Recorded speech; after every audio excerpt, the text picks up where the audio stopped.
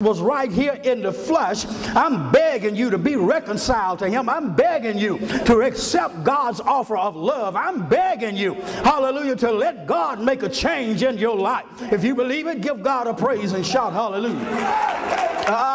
Amen. So what I'm trying to get over today, amen, when the Bible says to us in the 21st verse of this chapter that we just read, which is the last verse, amen, he says to us, amen, that God has made him, amen, sin for us who knew no sin. Amen. God has made him to be sin for us who knew no sin, that we might become the righteousness of God. Now here's how you got to watch this. Amen. Amen. Sin is an inward thing. Sin is an inward thing. Amen. Thank God. So in order for him to be the kind of Savior that we need, watch this, amen, God took all of our sins, amen, and poured them not on him but in him. Come on now, stay with me. Amen. He didn't pour our sins on him, because being poured on him, that's what the animals got. Amen. Thank God. All of the sacrifices before Jesus, that's what they were. The sin was placed on them. That's why the priest laid his hands on their head. Then nobody laid hands on the head of Jesus.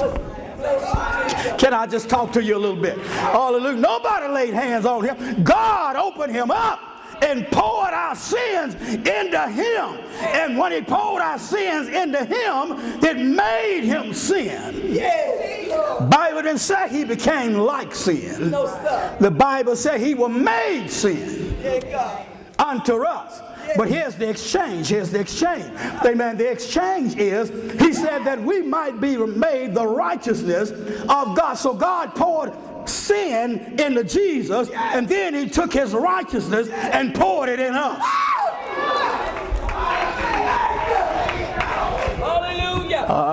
Bless your name, God. Hallelujah. Hallelujah. Somebody gonna get this in a minute. Hallelujah. Because you can't get this and keep your feet and hands from moving. Hallelujah. Glory to God. Glory to God. I know. Amen. We've been talking about he took our sins up on him. Hallelujah. Our sins was poured into him. Thank God. This is why I said, and I'm not knocking King James. I read him. Amen. But sometimes you need to go beyond where King James is. Because King James had a lot of personal stuff, amen, that he needed to fit his own lifestyle. Thank God. But here's the point. When you go back to the original, the Hebrew, you will find out, amen, thank God, that God opened Jesus up and poured all of our sins into him. And now whenever a person becomes a new creation, God opens up the heart and pours in the righteousness of a holy, good God from glory and a living God. If you believe that, shout hallelujah. Therefore, Paul says, therefore, if any man be in Christ, yes, Lord, he don't become half new. He is. Ain't no ifs, maybes, shall be about it. He makes a bold statement. Thank God. If any man is in Christ, the only doubt is whether or not you in him. Oh, God. Amen. He said, if you're in him, you are a new creation. All things are passed away. He said, behold, which means to look, lock in on, get your fiction on him. All things become new. When you say all, that means there isn't anything. Anybody with me? Hallelujah. We go into glory after a while. Hallelujah. Glory to God. Thank God. All things have become new. So I'm a new creature. I'm a new creation. I'm brand new. I'm not overhauled. Amen. So when he poured into him the righteousness of God. We become God's righteousness. And when you become God's righteousness, that puts you on a different plane. Hallelujah. So you can operate at a different level. Think of, you're not just a church goer. You're not just a pew warmer. Hallelujah. You are a new creation. And you need to stand up in your power, thank God, and declare to the devil, thank God that you cannot get to my head. You belong under my feet. I was made to rule. I was born to have authority. If you believe it, give God a praise in here. Too long have we lived under the illusion that some things that happen to us are supposed to happen. Listen to me, children of God. When God gives you dominion, yeah, he will let stuff come, but he let it come to give you power over the stuff. Are you listening to me? Amen. Thank God. If you never have to conquer anything, then you never really know what the power is all about. Thank God, you got to subdue some stuff. Amen. All of it don't come from the outside, because that old dead man that's in you keep on wanting to rise up. He keep on wanting to be revived. He wants to go back to the old pattern. And so you got to keep him subdued. Yes, Lord. Oh, God, I bless you. Glory be to God. May I suggest to you today, you were not created just to exist. Yes, Lord. God, hallelujah. You were created to live. yes. And I'm talking about live abundantly. You were created to have peace and joy and righteousness. You were created to be in good health. You were created, amen, to be an example for the world. You were created, hallelujah, to know how to rule and have dominion. If you believe it, give God a praise in here.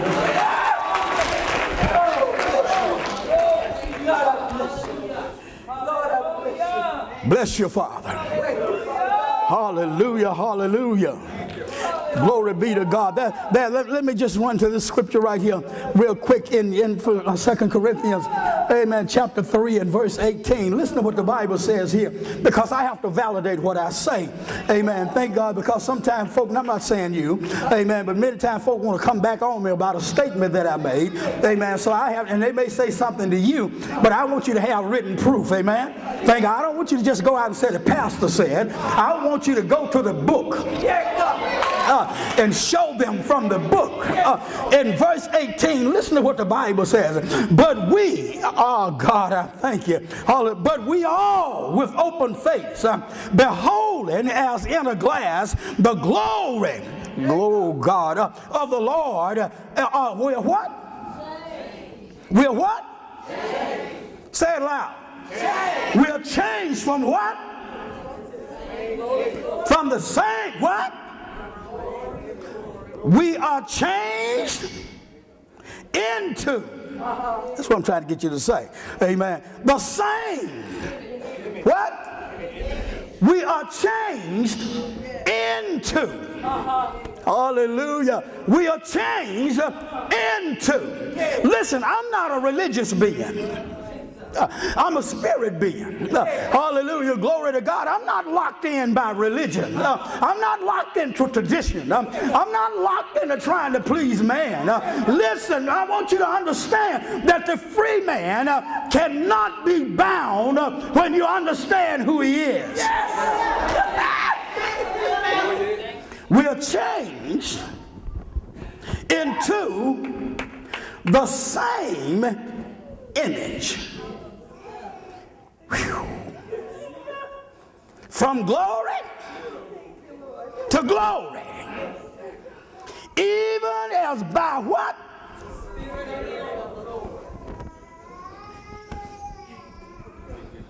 Glory to God. Hallelujah. Now watch this. I'm going to take you to something else. Hallelujah. Thank you, Lord. I need a reader. Are you able? Hallelujah. Glory to God. Glory to God. Because I want you to go to Colossians chapter 1. Amen. And look at verse 10. Amen. This new creation. Hallelujah. Glory to God. I'm just teaching because I want this to go out. Hallelujah. Thank God. I want to transform your thinking before you leave this house today. I want you to stop looking at the house as the man and start talking and listening to the man that's in the house. When the man in the house says you are more than a conqueror, he ain't talking about your house. He's talking about the man that's in the house. Hallelujah. And he's saying to the man in the house, conquer everything that comes against the house. Yes. Colossians chapter 1 verse 10. That ye might walk worthy. That you might walk worthy of the Lord. Unto all pleasing. Yeah. Being fruitful in every good work. Yeah. And increasing in the knowledge of God. I'm sorry. Chapter 3. Yeah, that's where I'm going. Chapter 3. Amen. Chapter 1 was in my heart. Amen. Thank God. But chapter 3 is the verse that I want you to see. Chapter 3, verse 10. And having put on the new man. All right. Yeah. Here we go. Thank you, Holy Spirit. You got my glory. Hallelujah. Thank you, Lord. We don't want no confusion here, right? Amen. And having did what? Put on the new man. Put on the new. If therefore any man be in Christ, he is a new creature. Old things are passed away. And behold, all things have become new. Come on, Sister Wendy. Which is renewed. You're gonna put off the old man. Now you don't put on. And you put on the new. Which is renewed. This man is renewed in knowledge. In other words, to renew knowledge, you got to have it at some point, at some time, right? Amen. So in the beginning, man knew who he was. He knew who he was. He understood his powers. He understood his operation until the God of this world blinded his mind. Thank you, God. Woo! And have put on the new man. Ask somebody, say, are you getting this? Hallelujah, hallelujah. And has put on the new man, which is created in knowledge. After the image. After what? The image of him that created him. Oh, good God from glory. Woo! Hallelujah, hallelujah. You've been created in the knowledge, in the image of him that create. Other way, I got the same knowledge God got. Now don't misunderstand me. I don't have as much knowledge. I have to be very careful. I don't have as much knowledge, but I've been created in the same. I got some of the same knowledge. Let me say it to you like this. I got enough knowledge of him, amen, to control everything that's going to come into my life. That's right. Hallelujah. That's right. Hallelujah. Hallelujah. So I put off the old man and I put on the new. Amen. When you were baptized in the name of the Lord Jesus Christ and received the baptism of the Holy Spirit, amen, not only glory to God that God get in you, amen, but you put him on. Thank you, Jesus. That's why Paul said, in him we live, we move, and we have our being. That's why it says in the text, therefore if any man be in. Every one of us in here that's dressed today, we put on what we got on. Am I right? We put on the suit, we put on the dress. Hallelujah, we put it on. Now just like we put it on, at any time you can take it off. But you know what? Hallelujah. The clothes is not going to remove themselves. No ma'am, no sir. Hallelujah. When he come in and you walking in favor with him, he going to abide with you. He said, I will never leave you, neither will I forsake you. That's Colossians chapter 3, verse 10. We got it, right? Amen. One more. Go to Ephesians chapter 4. Look at verse 23 and 24. There's a reason for this. 4, 23, 24. Listen. Hallelujah. Come on, stay with me. And be renewed in the spirit of your mind. Now, amen, again, I'm going to put off the old man, and I'm going to be renewed. My mind needs a renewing.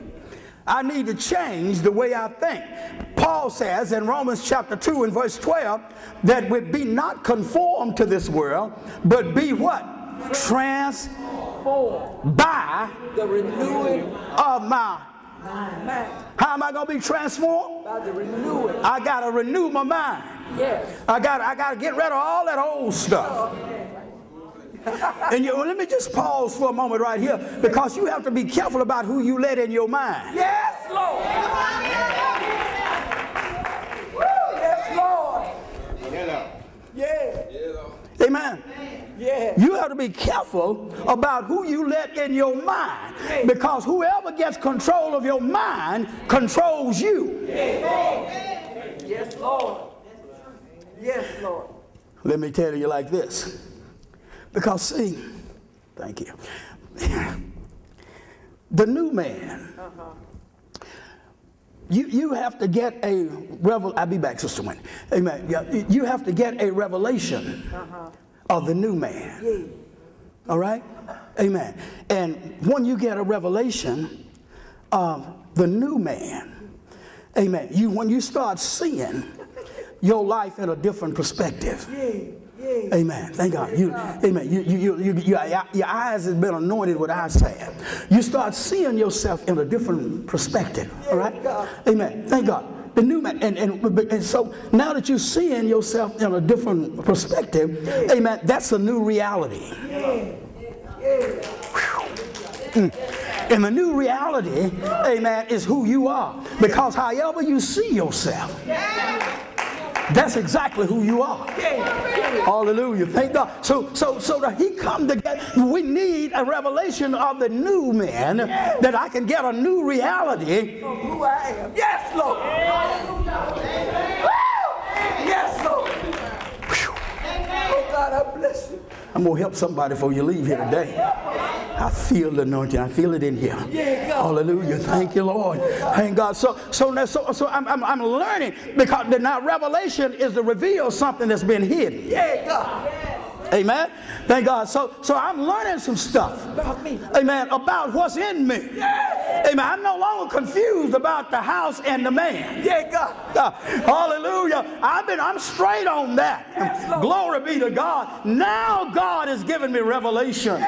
Amen. Amen. The inner man. Amen. That's bringing a new reality to my being. Let me tell you something, people of God. You got so many believers going around wondering why they are on planet Earth. Amen. People, I hear it all the time. What's my purpose for being here? God. Amen. I'm talking about saved folk. And I'm not criticizing. Amen. Thank God. The Bible said we perish for a lack of knowledge. Amen. Thank God. But so we're asking ourselves question, what am I here for? I don't see no purpose for my life. Amen. Thank God. And so we're running around doing all these things. Hallelujah. Thank God, trying to satisfy something that we don't even know what we're looking for. Oh, bless you, Jesus. Thank God, thank God. So let me just kind of lay it out here for just a moment. Here's the point. Amen. Thank God. The question is, what am I here for? Hallelujah. Hallelujah. One thing in particular, God's sole purpose, amen, a goal, if you will, amen, for the life of every person he created on the planet is that we get back to the image of his son. Oh, God, I bless you. It has nothing to do with your gift. Doesn't have anything to do with your ministry. God. God's only concern is to get us back to his image. Bless you, Jesus. And if you get back to his image, all these other things.